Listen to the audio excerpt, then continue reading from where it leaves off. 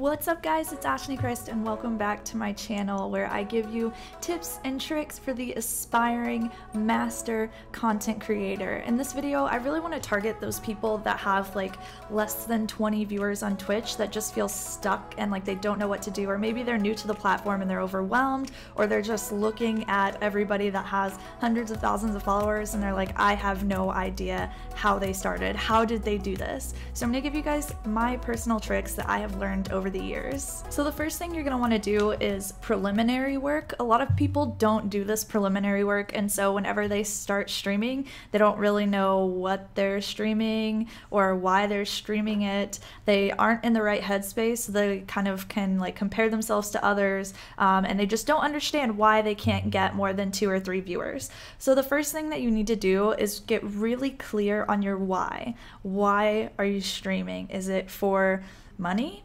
Is it for friendship? Is it to be around other people that have the same interests? Any reason can be viable, but I think that at the end of the day, what you need to do is make sure that you're giving your community the entertainment that it wants. A lot of people have this negative connotation on Twitch about streaming for money, and it's not necessarily a bad thing. People deserve to be paid if what they're creating is really great.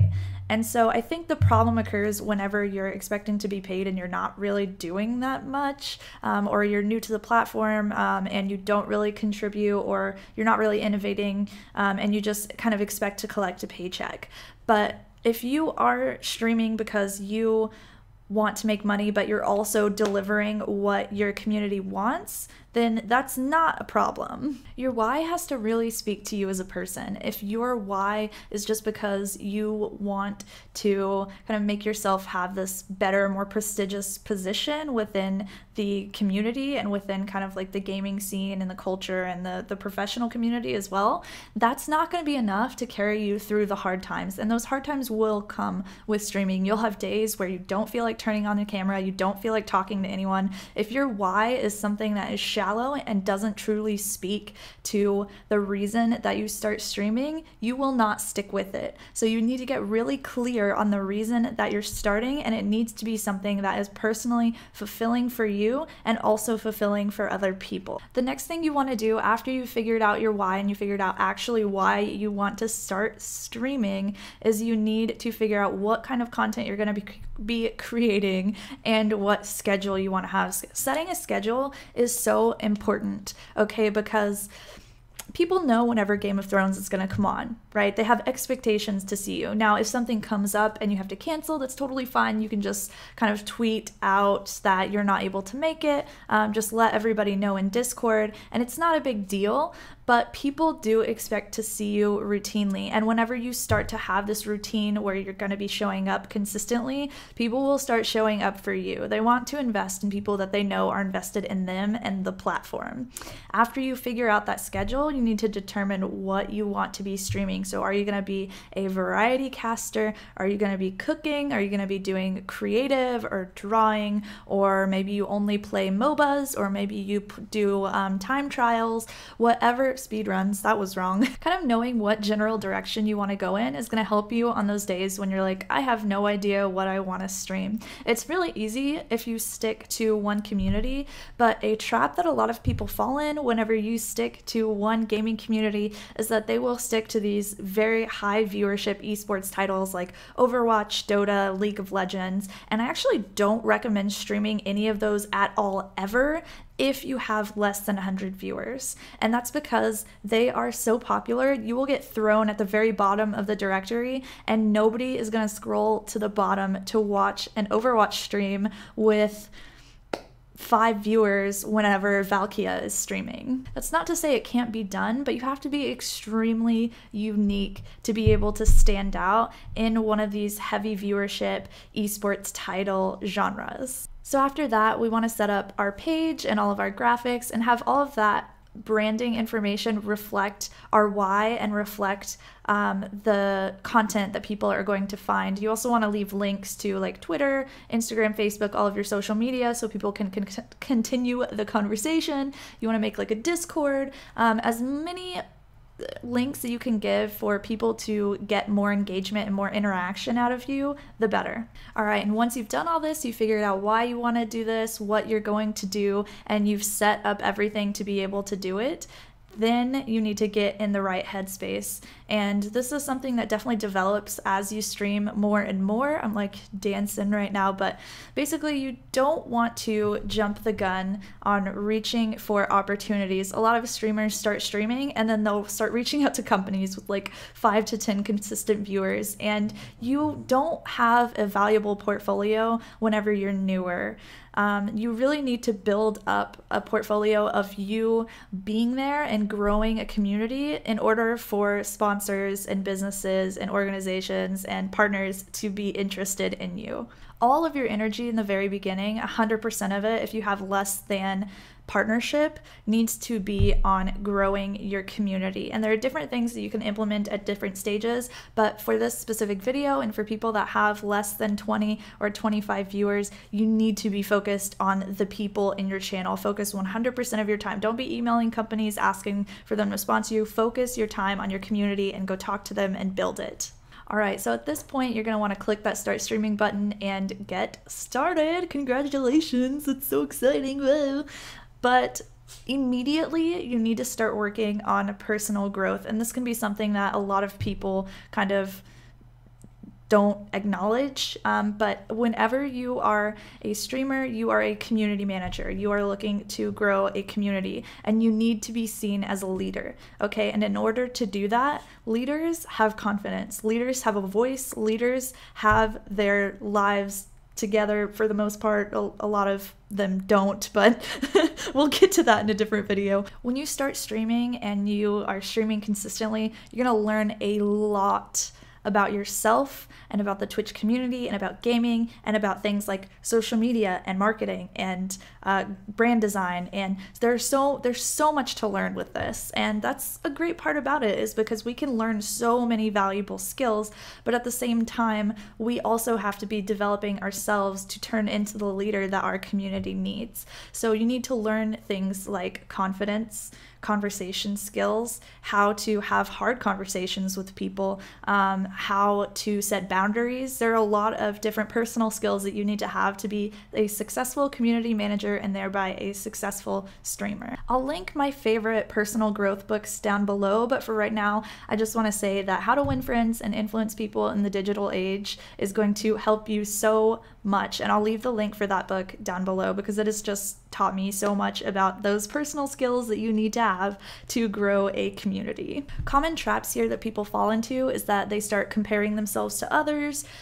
They start thinking that there's only one path to success, and if something doesn't happen the right way for them, then they're just not going to make it. You are not those people. You are your own person, and your job is to amplify your own personality and be yourself. This is why working on yourself is so important, because without that growth and without finding your own confidence and your own voice, you will always compare yourself to others, and you will always try to be what they are whenever you could be such a better you. They're already taken. They're already doing their own thing. You can't take what they're doing. You need to do your own thing. When you're streaming, I think that you also need to realize that you are entertaining. You are basically a TV show. So amplifying your personality is something that just comes with the space. It's not that you're being malicious or you're trying to misdirect people, but you still need to be yourself. You just need to project more of yourself outside to the world. Amplifying your personality and interacting with your channel is one of the best things that you can do. A lot of people say that they're like high engagement, high interaction, but then whenever you go to watch them, they have 2 or 3 viewers and they haven't talked for 20 minutes. You can't do that. You literally have to talk the entire time while you're streaming. I'll make another video about this at some point because this is definitely a skill. Whenever I first started streaming, I was afraid to talk to the camera. It probably took me a good like 4 months to get comfortable speaking to a webcam like it was another person, but you will get there. It's definitely a skill that you can develop. When you amplify your own personality like this, it gives you the ability to hype your community up. And so anything exciting that happens on the stream, or whenever you start the stream, or if you're just happy to be there, really anything that happens, you are able to call for people to spam emotes. You're able to ask for the things that you want. And you want to ask for these things in a happy, kind of this projected personality of yourself. You don't want to ask for them in a way that is negative. So if you want people to follow you more, be more excited about it. Recognize those people that are coming to your channel and are following it, and give them that special recognition and that extra attention from you. But don't sit there and kind of be down on yourself and say like, hey, would you follow me? Because like nobody else follows me, man. You've been here for like an hour. Why don't you just follow me? That seems really entitled and that seems really rude, and people don't want to follow people that are entitled to viewership. My next tip is set goals that you can control. Technically, according to goal setting science, everybody on Twitch sets goals the wrong way. Okay, we set goals based on numbers. So we want 3 subs in a day, or we want to reach 20,000 followers. But that's actually not the right way to set goals. It does work because you are able to kind of celebrate that goal with your community and that success with your community, and that can be really exciting to watch and participate in and feel like you were a part of. But goal setting science is very adamant about the fact that, one, you should set goals that you can control. So instead of setting goals that rely on somebody else to click a button or on someone else to donate or subscribe to you, you set goals for yourself. Like, I'm going to stream 20 days out of the next 30. This makes you less likely to doubt yourself and experience burnout, because you're directly able to impact whether or not you are successful in achieving your goals. A lot of people set these numbers-based goals and expect to hit them at certain times or in certain ways or a million other different variables, and when those things don't happen, they get upset and they start comparing themselves to others, and then they get burned out and then they stop streaming. So don't be that person. Yes, it's okay to set goals on Twitch like number of subscribers in a day or those big follow goals, and that's fine, but you need to have a disconnect between your happiness and that goal. So while you can set that goal and reach it and have a celebration, and that's great, if your happiness is reliant on being able to reach that goal and you don't reach it in the way that you want, and that keeps happening over and over, it will cause burnout and you will stop. So have this disconnect between your happiness and your goal if you're gonna be setting numbers-based goals. All right, and then my last tip is to recognize that content is king, baby. Okay. A trap here that people fall into is that they look at other streamers' content and they try to copy it. As I said earlier, you are you, you are not that person. The same thing is not going to work for you that works for them. You can use these people as inspiration, of course. You can take their ideas and adapt them to fit your own voice, your own brand, your own style, and that's fine. But directly taking something that somebody else does will not work for your channel, and this happens all the time. The best way that you can innovate here, because innovation of your content is the best way to stay relevant. Successful streamers are constantly analyzing what they're doing and figuring out new fun ways to engage their community. The best thing that you can do here is watch your replays. You have a lot more time to watch your replays in the beginning because you don't have a ton of extraneous work to do outside of your stream like more successful streamers do.